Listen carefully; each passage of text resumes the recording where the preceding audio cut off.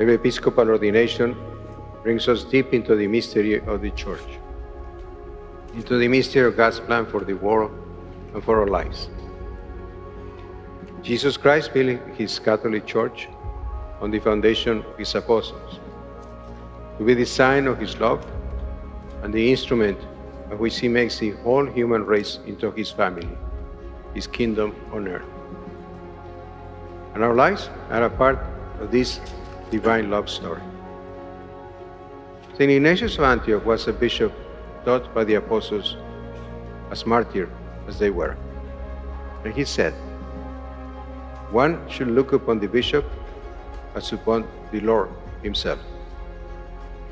Brothers, you are called today to become the face of Christ, His presence among the people you serve. What a privilege. What a responsibility. But no bishop stands alone. Jesus says today that as the Father has loved Him, so He loves you.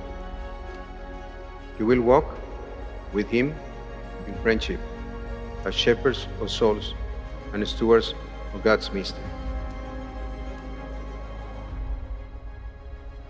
On Pentecost, the 11 apostles gathered in an upper room with the mother of Jesus. Another 100 or so men and women were with them. They were the few remaining disciples of a man who had died on the cross. They were hated and persecuted. Yet, from that upper room, their message went out to all the earth. This tiny remnant converted an empire and built a new civilization, not through politics or violence, but through love. My dear brothers, you are the successors of those apostles who preached the gospel to the whole world and made disciples of all nations. The love of Christ impelled them, and they did wherever Jesus told them. This is your ministry now.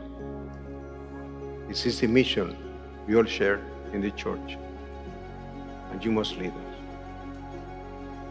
So, task before us is urgent.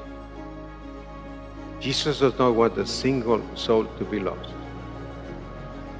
So many today are like sheep without a shepherd, confused about life, searching for meaning, for happiness and love. How will they find Jesus if we do not proclaim Him? We are called to play our part in this love story that God is writing in history. So let us proclaim His word boldly, with courage and clarity, and above all, charity.